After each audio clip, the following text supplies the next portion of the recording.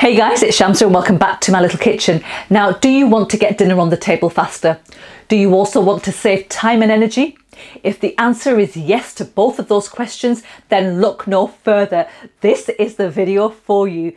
Today, I'm going to show you how to reduce your cooking time and spend more time on the table enjoying those meals that you cook up with your loved ones. I'm going to show you how to use a pressure cooker today. One of those things that our mums used to use years ago that we find too daunting to use. But honestly, it's one of the easiest gadgets to use. So let me run through how we use a pressure cooker to cook with. So come with me to see how you can make meals cheaper, quicker, and happier. Right, okay guys, so I've got a 3-litre Amazon Basics pressure cooker here, and mine is really heavy and really solid, and that's what you want. And it's a stainless steel bottom, and it's suitable for all types of hobs, which is electric, gas, induction and ceramic. And you know, when you're looking for pressure cookers, buy one that suits your sort of like family's needs. Again, like I said, it's a 3-litre one. It cooks around sort of like up to 1 kg of meat in there. Half a kg cooks absolutely fine. There's lots of room in there. But if you start going up about approximately maximum 1 kg, it'll take to cook in there, which I've used in the past. So yeah, which is perfectly fine. It's also got water level indicator here. So as you can see, there's numbers. So mine goes up to 3 litres, and again, it's very handy because sometimes you don't know whether to put more or less water in, and with having that water indicator there, it tells you that, you know, you can't go up above a certain level, otherwise the pressure cooker will not be working to its full capacity. Right, okay, so it comes with a lid like this, and the lid is basically, it's got little ridges in there, which sort of like help it secure tightly to the base here, which is the pot. And again, it's very simple to use. It's just like a jigsaw. So you just find the right sort of like piece and just slot it in, and then just close that lid, and that seal should be really tight. And that is because you have here a rubber sort of like ring, a rubber band, whatever you want to call this, and this sits inside of your lid, so you can always take it out and wash it, and then obviously let it dry and just put it back in again.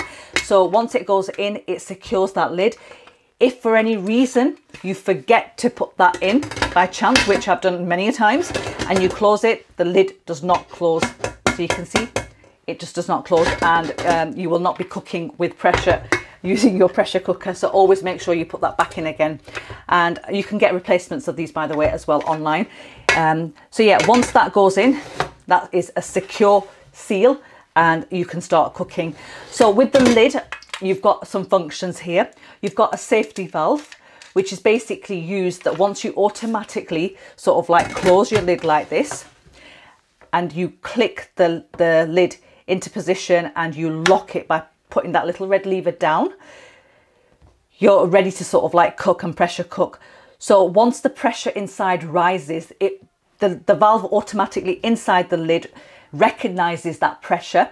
And obviously here you've got a little valve post button which pops up once the pressure inside rises, and that indicates that your food inside has started to pressure cook. So looking out for that button when you're cooking is crucial, because that from that point on, you set your timings on your phones, on your clocks, for whatever is cooking in there, to get the accurate time of your product inside. And the other thing is, it has 2 pressure cooking levels. So you've basically got this here, which sits at horizontal, and that is the release, steam release lever, which sits at horizontal. The first cook is the slow cook, which is at number 1, and the second cook is for the faster cook, which is number 2. So number 1 is basically used for things like vegetables and lentils, dals, and things like that. And then the number 2, the faster pressure cook, is used for things like meat, lamb, mutton, beef, and things like that you really want to cook quicker and faster. And a pressure cooker is basically a cooker that uses a combination of 3 things: steam, heat, and pressure, to cook food faster and save time and energy. So now the next thing I'm going to do now is I'm going to show you how to use this using a product that I'm going to be cooking in the pressure cooker. So you just get an idea of what, you know, what you can sort of like use and how long the timings take. Again, timings will vary. Let me just remind you, because obviously the size of products inside the pressure cooker, different types of pressure cookers will cook food differently. But all I can tell you is that you're going to be able to get dinner on the table a lot faster with the help of a pressure cooker, and you're going to save so much on time and energy. So let me just move my camera over and show you what we're going to be doing in the pressure cooker. Right, okay guys, so I've got my pressure cooker on the hob. The heat setting that I've got is 9, which is the highest heat setting. I'm just giving the pressure cooker a head start just by heating it up, and I have here approximately 800 grams in weight of Maris Piper potatoes, which I'm going to be showing you how to cook in the pressure cooker today. So I'm going to add my water in, which I have it in a jug here. This is 2.5 mugs full, and it's 700 milliliters. So I'm going to add that in first of all.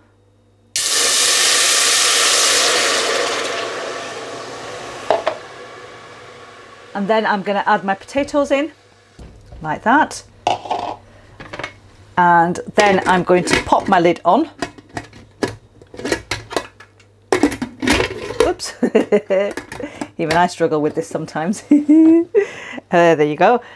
And we're going to click the safety sort of like button on the lid, the lever down, and I'm going to turn this little dial here to cooking setting 1, which is for vegetables. So what we're going to do now is we're just going to allow the water that we've added into our pressure cooker to start boiling, to build up all of that pressure and to start sort of like coming up. The 3 combinations of cooking in the pressure cooker, like I mentioned earlier, steam, heat and pressure will cook the potatoes. Once that pressure rises, this little button here, the red button in the lid, will rise up.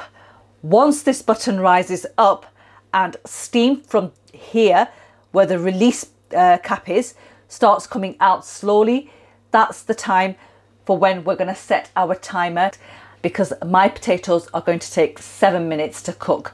And then after 7 minutes, I'll show you how it looks. But first of all, we're going to wait for this little button to pop up. Right, okay guys, now that this little button's popped up and the steam is coming out of here, I don't know whether you can see it, but you can definitely hear it. Now is the time to set your timer, and after the timer is up, I'll show you how it looks and how to release the steam. Right, so now to release the pressure, what I'm going to do is I'm going to turn this little lever horizontal, and that's when the pressure that's built inside will release out via steam. Now this lever will drop down once the pressure inside decreases, so I can safely open my my lid. Without this dropping down, without the pressure built inside releasing and this lever dropping down, I cannot open my lid. It's not allowing me, it's locked basically, and that's one of the safety features of the pressure cooker. So now I'm going to turn my extraction on, and you might be able to see the steam coming off when we release the pressure, but you definitely will be able to hear it. So I'm just going to turn my extraction on. So here goes. Let me just turn my extraction off now, because I let it sit there and I was going through, I was recording the video footage. Obviously the temperature, the pressure inside has dropped anyway. So that little lever now just dropped, and I'm going to show you these potatoes. Ooh, look at that. So these potatoes are fully cooked, and I've got myself a knife here, and I'm just going to grab one, hold on. Oops. And there you are. It goes straight through. Let me just pop that down. Let's grab another one. Perfect. Perfectly cooked potatoes in a pressure cooker. And that is how easy it is to make your favorite foods in a pressure cooker. So there we have it. Potatoes cooked in a pressure cooker in 7 minutes. That's pretty impressive. Now, one thing to remember is cooking times will vary for potatoes, because there's different types and the different sizes as well. So as long as you apply the same principle that I did whilst cooking these potatoes in my pressure cooker, you should be able to find that perfect timing with yours. Leaving you with this one, I hope you've enjoyed watching it. Please do give it a thumbs up if you have found it helpful. Subscribe to the channel, tell your friends to subscribe to the channel as well. We've got some fantastic pressure cooker recipes coming, and turn your bell notification on for all things cooking, and I'll catch you soon with the next one. Till then, take care and happy eating.